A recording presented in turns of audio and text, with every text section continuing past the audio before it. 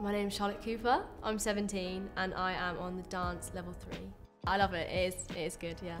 I think all of the shows that we do are phenomenal. They're insane. All the costumes, the dance itself, the dance teachers are like incredible. And then we've just been to watch Fiddler on the Roof.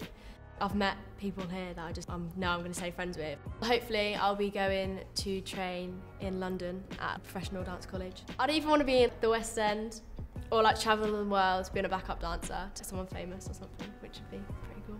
I think it's helped and improved me as a dancer. Since coming here, it's widened my vision to understand what actually goes on at college and stuff, so I think that's really helped.